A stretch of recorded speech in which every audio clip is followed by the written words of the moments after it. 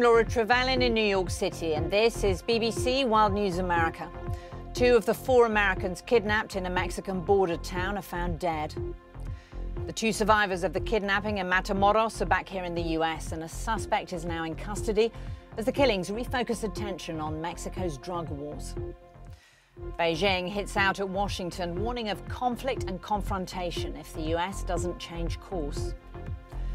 Florida's Republican Governor Ron DeSantis fuels speculation that he may run for president, promising you ain't seen nothing yet. The UK government unveils its new immigration plan. Illegal migrants crossing the English Channel will be swiftly removed. Oh my gosh. Oh my gosh.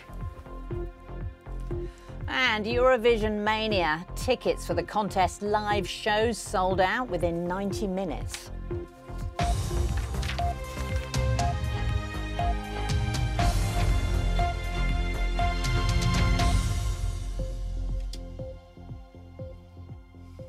Welcome to World News America on PBS and around the globe. 2 of the 4 Americans kidnapped in Mexico last week were found dead on Tuesday. The 2 survivors have returned to the US. The group was fired on by gunmen while driving through Matamoros in the northeast after crossing into Mexico from Texas for cosmetic surgery. A Mexican woman also died in the violence. A suspect is in custody. Here's our Mexico correspondent, Will Grant.